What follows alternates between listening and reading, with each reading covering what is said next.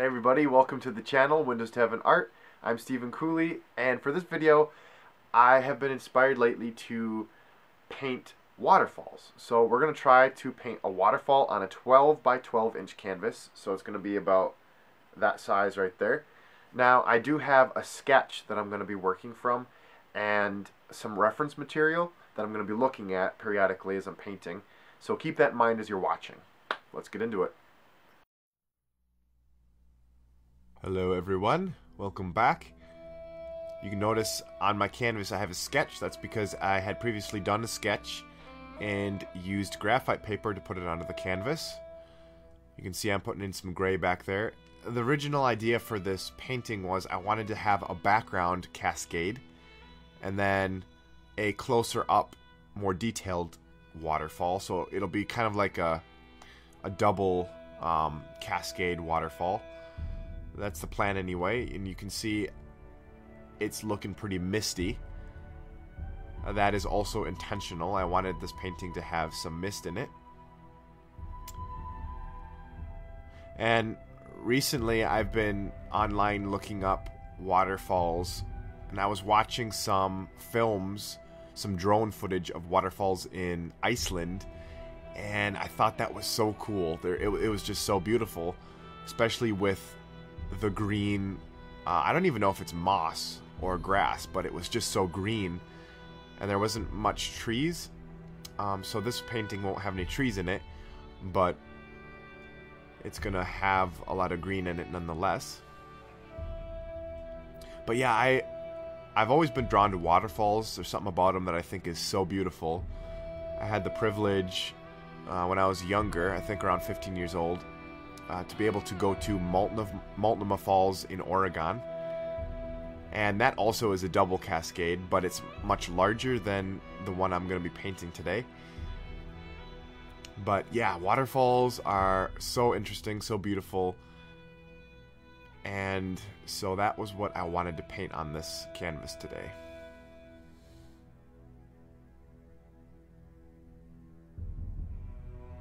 You can see I'm using some shop towels to kind of scrape away excess paint that I didn't need.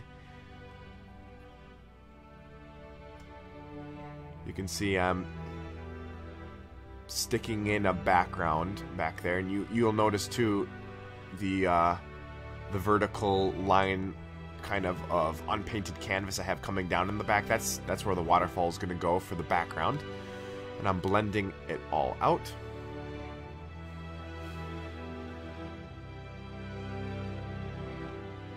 And just like the name I chose for my art studio, Windows to Heaven Art, I'm always imagining and thinking about what it will be like when we finally get to heaven. What will it smell like? What will it sound like? What will it look like? What will it feel like? And that's what I'm doing when I'm painting, is I'm thinking about it. I'm dreaming about it. And I know there's going to be beautiful waterfalls in heaven, but when I'm doing, paintings like this, these are, they are black and white in comparison to what it will be like. And there's no way of knowing until we're there. There's no way of understanding how beautiful it will be until we get there, until we see and hear and smell and feel it for ourselves. You notice I brought in a rock from the left, and that is hiding the base of the background waterfall. At this point, our block-in of the painting, that's when we get the entire canvas covered with paint, is complete. And you can also see canvas texture and even holes, even the holes of the canvas behind the paint. In the block in here. That's because the paint is so thin. And right here I'm starting to stray, I guess, from the original idea of the painting and the sketch. It's already turned out quite different. So I'm putting in some rock shapes now, and now this is where the bottom part of the waterfall is coming out. You can see I tried painting the base of it, but then I just decided, just like the other one in the background, I want it to fall out of the painting.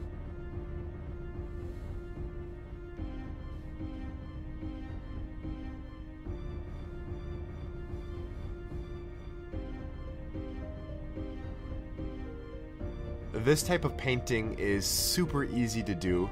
It's a great one for beginners because you really don't have a lot to work with. You're basically just doing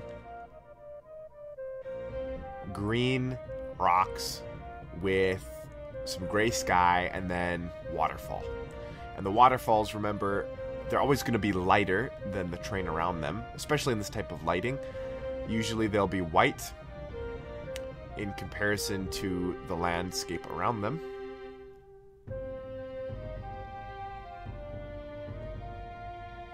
But yeah, super easy painting.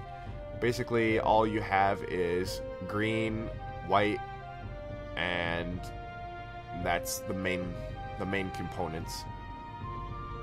You can see it here that I'm basically just exploring what the rocks will look like. And I'm putting in some shadow there around the waterfall to help it stand out. And to kind of push the waterfall a little bit back from the rocks around it.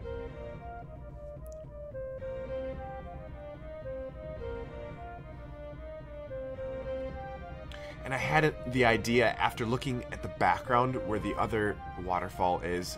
You see how it kind of has a warm yellowish kind of glow to it? I wanted to, yeah, and see I'm even adding some more back there. It gave me the idea of creating a warm light that is only hitting the top rock faces up there, the background and then the foreground rock there. That's why I'm putting the yellow in, because I want it to look like there is some warm light kind of shining across this little valley where this waterfall is coming through and hitting the tops while leaving the valley, you know, the rest of the valley, the inside shadowed. So that was what I was doing there.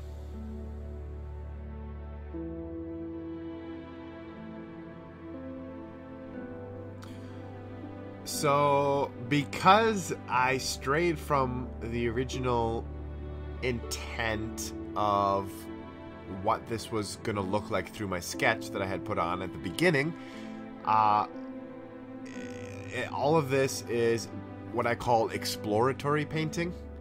Yeah, I just made up the term now, exploratory painting, but basically what it means is I am exploring the possibilities of what it should look like, and so I'm just kind of winging it and keeping what I like and changing what I don't like, and that always takes longer. So the benefit of having a sketch is you can usually, your painting, you know, it will go quicker. It will not take as long. So I tried really shadowing up there. You can see I removed some paint with a shop towel again, and then I just decided to ditch that whole, you know, I guess you could call it a third layer rock face in the foreground, and I'm just working on taking it out completely.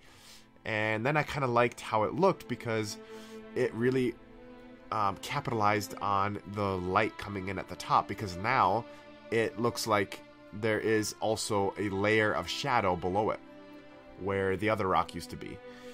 So we're getting so close now to a ending to our painting. You can see I'm experimenting down there by seeing if it would be cool to have, you know, another rock coming up from the side towards the bottom of the painting. But yeah, I'm exploring with it, seeing what I like.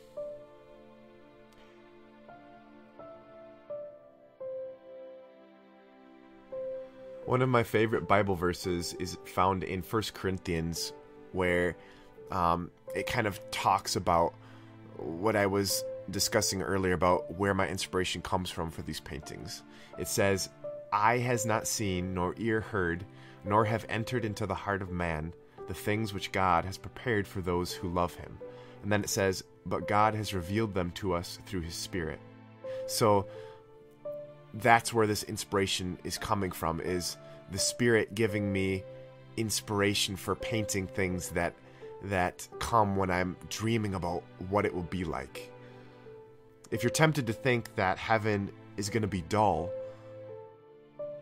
just remember that heaven and earth have the same designer. So all the things that you see in this life, on this earth that you think are so beautiful and that you love, just remember that the same one who made the earth is also the designer of heaven, only heaven is so much better. So I'm always challenged when I'm painting to paint things that I think are just scratching the surface of what heaven's going to be like. You can see here I'm using a larger brush with a very fine edge on it to bring in some sun rays, and the paint color that I'm using to do that is basically a white with a little bit of yellow mixed into it. And you notice too, because the background is still wet, when I'm sliding that paint across for the sun rays, it's dragging a lot of the paint, you know, in the background with it.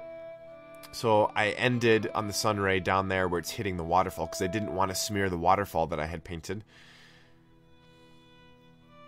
You can see I painted also some very strong sun rays in the background. And I think I dulled them up a little bit there, because they were looking a little too dull, or excuse me, a little too bright.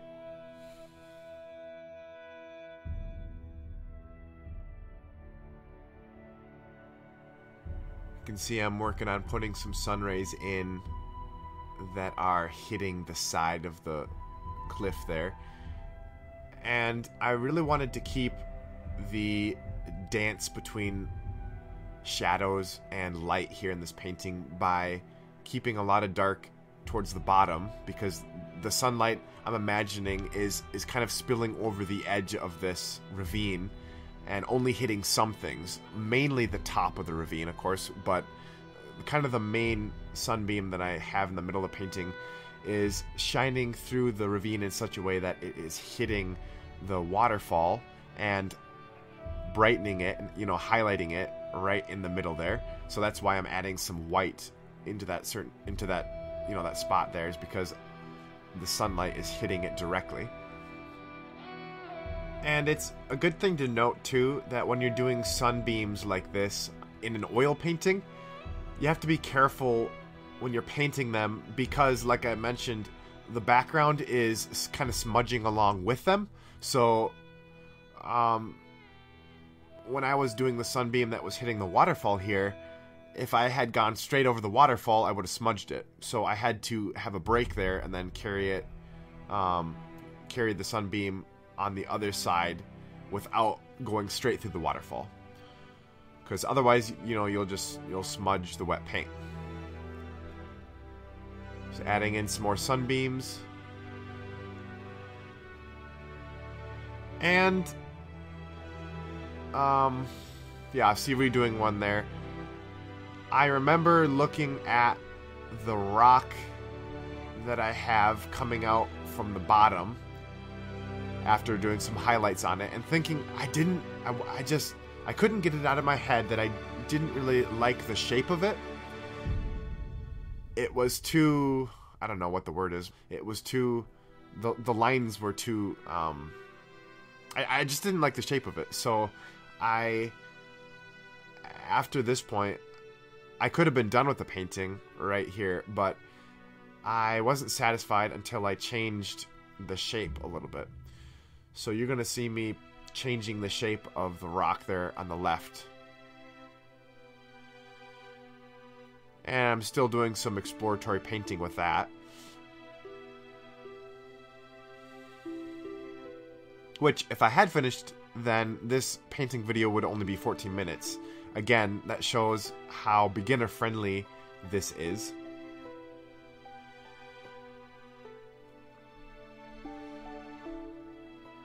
And also kind of a cool effect that you might have seen me do already on the waterfall. There it is right down there. I I had the sun ray coming into the waterfall, but then I broke up the sun ray on the other side of the waterfall because the waterfall is actually dispersing the sun ray into separate shafts of light. So I thought that was kind of a fun effect to do.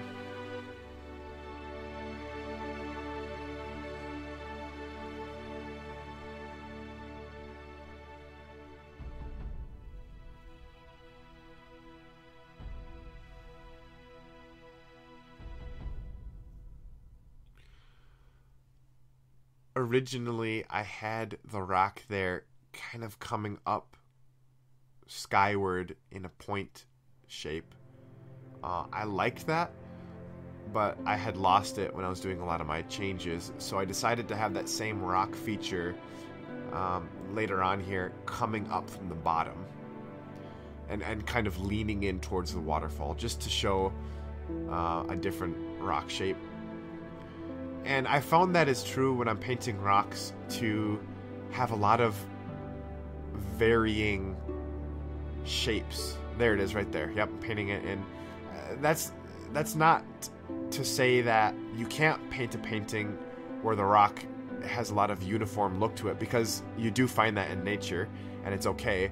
But I found that it really, in terms of looking at a painting, it adds a lot of interest for your eye when you have different angles and different rock shapes. So that's what I'm working with now.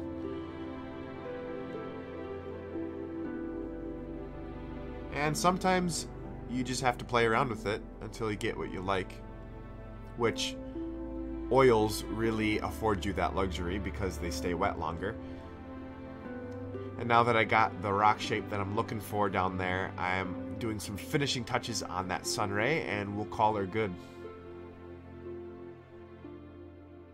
Great, so we're finished with the painting, and I think the biggest thing that we can learn from this video is just a little side note on oils. Because oils are very slow drying, you can really take your time and be really flexible with your painting. As you saw me do quite a bit in this video, I did a lot of tweaking and changing of the painting. It ended up looking completely different from the original sketch, which I had, which is okay because we ended up with something that we liked. So if you're looking for a paint that you can be flexible with, oils are for you. Just keep in mind to keep to the fat on lean principle when you're painting with oils, which I've described in another video I did. The video, I believe, is called My First Oil Painting, so you can reference that. Also, I want to make a note here that painting goes a whole lot smoother if you have good brushes. And I recently got a Christmas present, a brush set here from Benici. They're a small business, family-owned business. But I'm not getting paid for this, but I just want to say how much I've liked using their brushes. This is their brush set. I've just really noticed in the last paintings I've done using these brushes that they have made it a whole lot easier to paint with oils. Also, last thing I want to say before we wrap it up here is, if you liked the music that I used in the background of this video, be sure to subscribe to my brother Aiden Cooley's channel, which is called Aiden Cooley Music. Make sure to check him out as well. And until next time, God bless you guys. We'll see you later.